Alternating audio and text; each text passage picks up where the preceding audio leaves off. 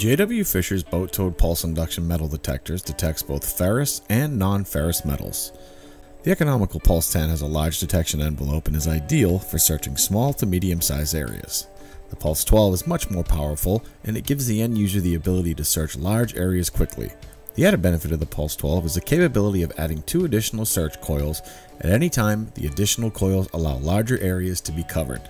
An altimeter can be attached to either of the systems to inform the operator of the distance between the towfish and the bottom of the water. Optional tracker software is also available that displays and records all data including boat tracking. The P10 has an 8x12 detection area, an optional tablet mounted in the control box lid, and a removable coil to pinpoint buried targets.